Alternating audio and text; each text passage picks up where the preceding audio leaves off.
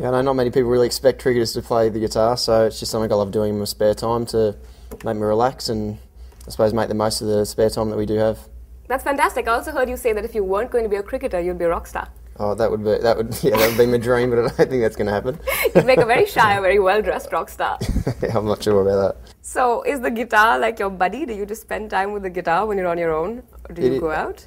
I do go out. Yeah, definitely. It's the great part about playing cricket is you're in a team environment. So lucky to be around some really good people. But one thing that I do enjoy my own company as well, just to be able to relax and get away from it. And I said my company when I'm on my own and relaxing is my guitar. So no matter where you are, whether you're sitting on a bus and you're listening to your iPod or in my room playing my guitar, you're able to relax playing music, listening to music.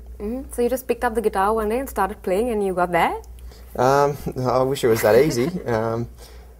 More so, I suppose Brett Lees was a big influence on me picking up the guitar. He's a good guitarist and musician himself, as everyone really knows in India, definitely, especially. Yeah. So do you read up as well? Do you read? Yeah, absolutely. I love reading. I read. I know it's probably not the.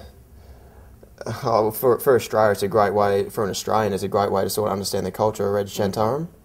Oh, have you read Shantaram? I love the book. Yeah, so that was a great way to sort of, I suppose, get my head around the things that really the culture in the purest form, I suppose. So are you planning to go to Leopold's in Bombay and hang out? Absolutely. John, our physio, knows Shantaram quite well, so he'll be taking me straight there. I've already talked to him about taking me there.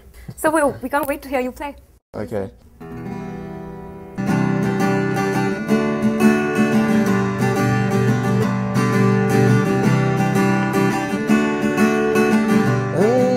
Turning point, a fork stuck in the road. Time grabs you by the wrist, directs you where to go. So make the best of this task and don't ask why.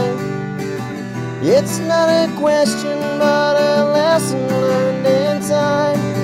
It's something unpredictable, but in the end it's right. I hope you had the time of your life.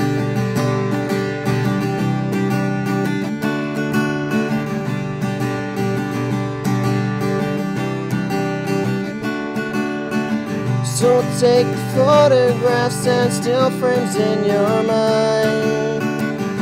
Hang it on a shelf and good health and good time.